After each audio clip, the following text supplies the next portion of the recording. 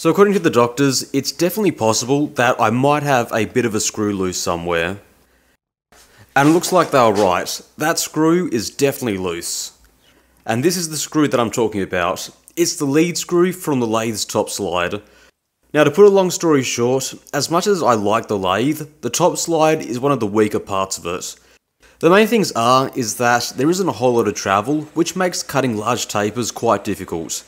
The gibs are also way too small, and I don't like the locking lug for the 4-way tool post. So I'm currently redesigning it, and a few other parts that make up the carriage.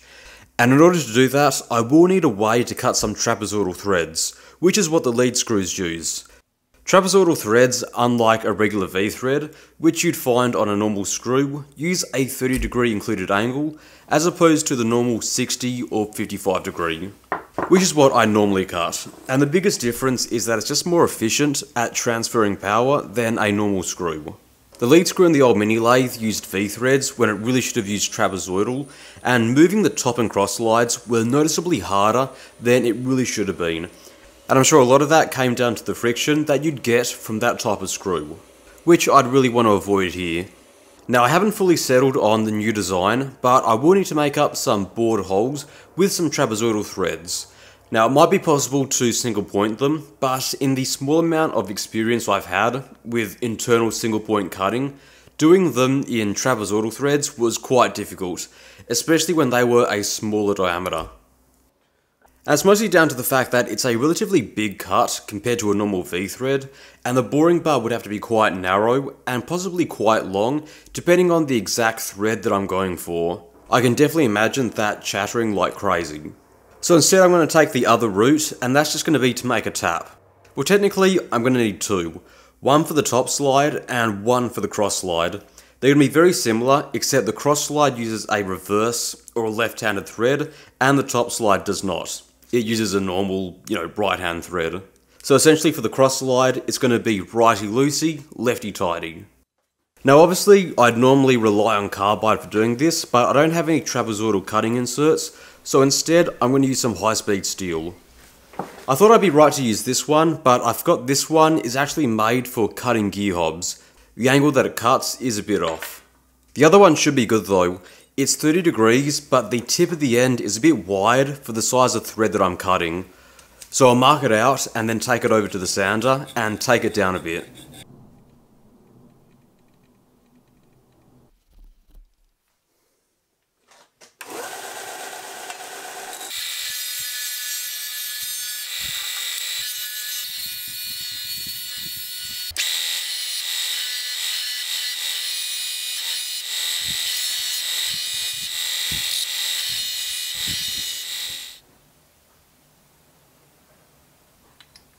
And that matches the threads pretty much perfectly.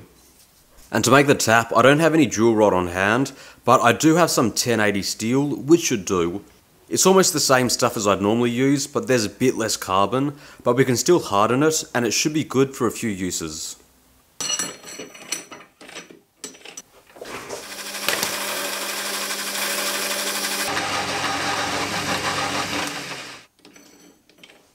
Okay, so at this point I should walk you through the design of the tap and explain exactly why I'm making something which should be a very small tap so long. In fact, this one here should be about 18 centimeters at least. So essentially what I'm going to be making is a tandem tap, which I'm not hugely familiar with, but as it turns out, quite a few ACME or trapezoidal taps are designed this way. Essentially because we're removing so much material compared to a normal tap, we can either make the tap very long and have a very shallow taper, or we can combine a roughing stage with a finishing pass in one tap, which is essentially what I want to try here. I've never used one of these before since I don't usually cut these types of threads and they're horrendously expensive to buy, but I did want to give it a shot and see if it's any good. Which is pretty much why I'm filming it, because if I'd done a normal tap, I probably wouldn't have filmed it, but since I'm doing something a bit new, I thought you guys might want to see, what it turns out like. And the reason why I'm doing a long shank is it means I can tap very deep holes, which the design will probably need. And that's going to be the first thing that I'll need to tackle, because if I can, I would like to make this all in one setup. Doing it this way means everything is guaranteed to be perfectly concentric, We should be fine, except even with the live center, I am expecting there to be quite a bit of flex in this setup. So the first thing I'll do is I'll swap out the normal cutting inserts that I use for some ground, extremely sharp carbide inserts. This should cut down on the cutting force and it should reduce any chatter.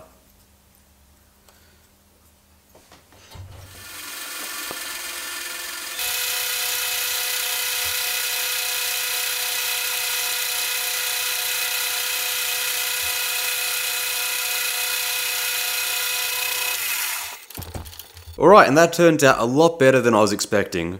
The surface finish is okay, but I should be able to improve it with some 400 grit.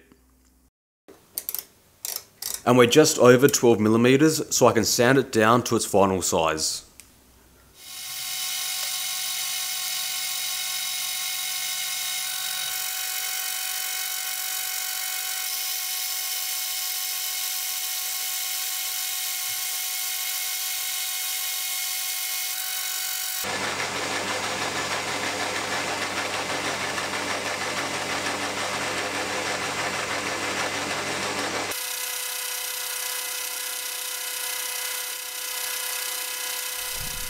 With the blank now roughed in, I now machine in a gutter for the cutter to start.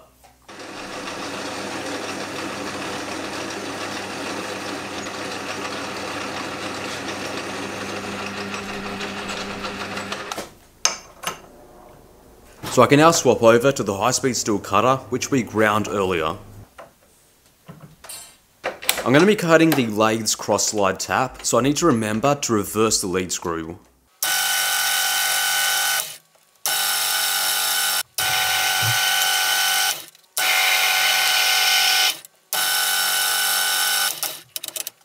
Alright, so far it looks pretty much like it should. Although the flat top nature of the cutter does mean that it is pushing up a pretty noticeable burr. However, as the cut got deeper, you could really start to see the back end of the tap really starting to push out, which I guess isn't a huge surprise.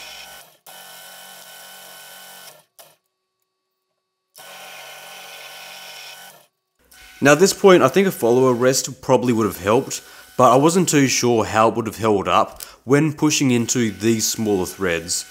So instead I just pushed on and fingers crossed that I could get it to work. And thankfully it did work out in the end. It took about 30 different passes to get all the flex out, but every single pass I could see chips building up, which was a good sign.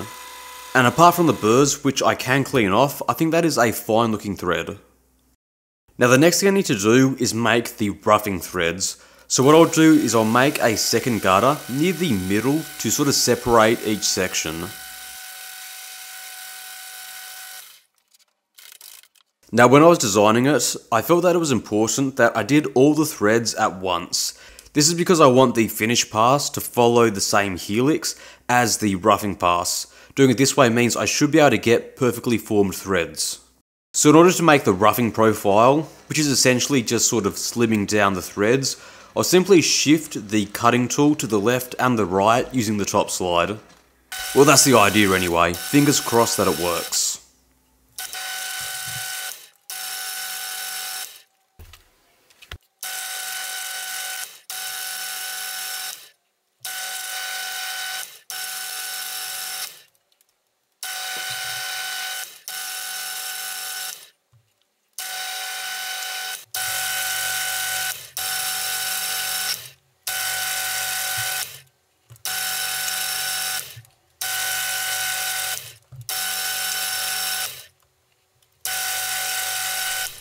Alright, and that took a bit longer than I thought it would, but that looks to be pretty close to what I was aiming for. The last thing to do is to turn down a 4-degree taper onto the threads, and this should further reduce the cutting load, and it should help the tap cut straight.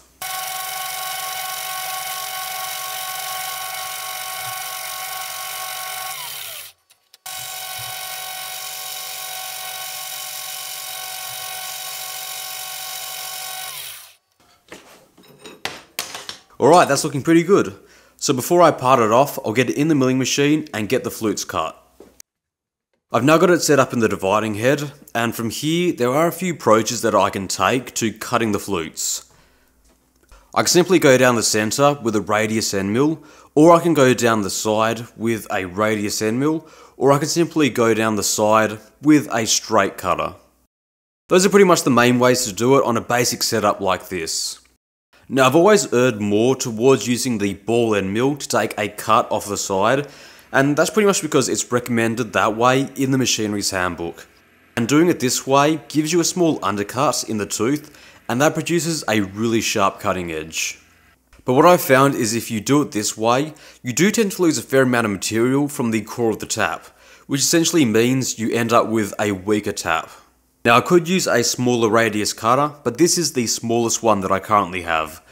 Now the one time that I've actually machined down the centre, I found that the cutting edge that it produced was pretty rubbish.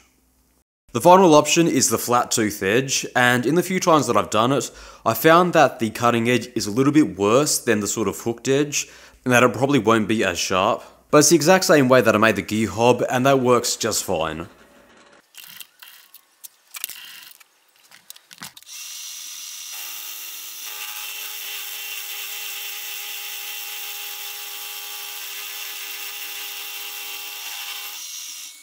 Alright, and the first cut looks pretty good. So I guess 1 down, 3 to go.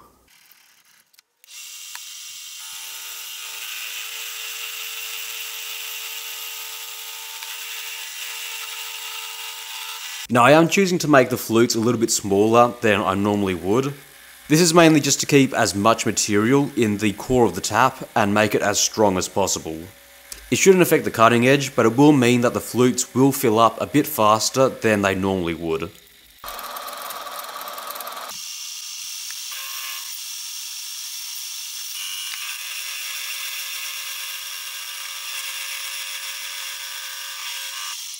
Alright, the flutes are looking pretty good, so I'll now get the square drive cut.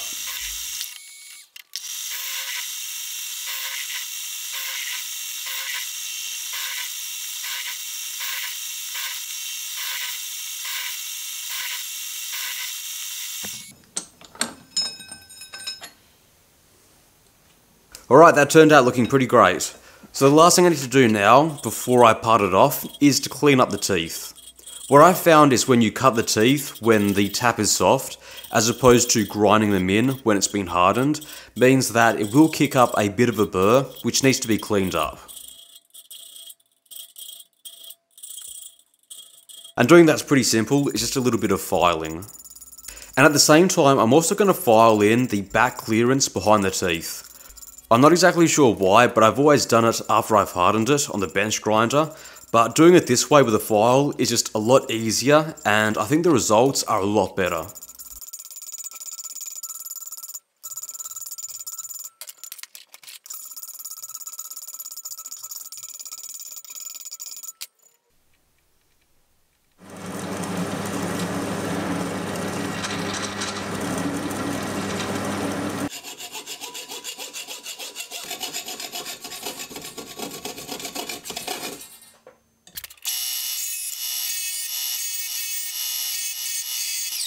Alright, and that's the tap now done. Certainly one of the more stranger looking pieces that I've made, but the important thing is that it does work.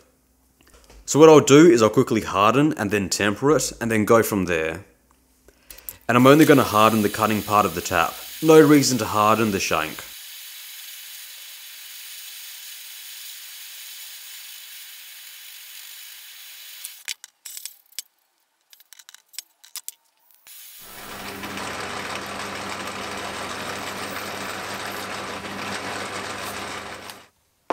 Okay, so in the final design, I should be tapping a piece of bronze, but I don't have a piece of bronze on me at the moment, so instead I'm going to tap this piece of aluminium. Now I don't really have a reference for what a non-tandem tap would be like when I'm cutting this type of thread, but the cutting forces so far are pretty low. Although the flutes do fill up quite quickly.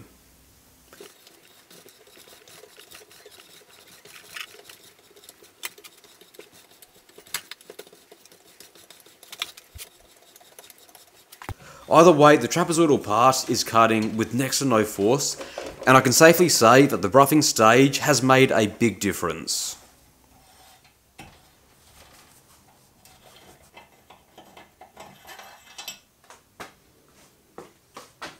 and I'm pretty happy with the thread that it produced. Now I haven't cut the matching thread yet, but when I do, I will cut it to match. And I should be able to do that once I finalise the design. Till then, thank you very much for watching, hope you enjoyed this video, see you next week.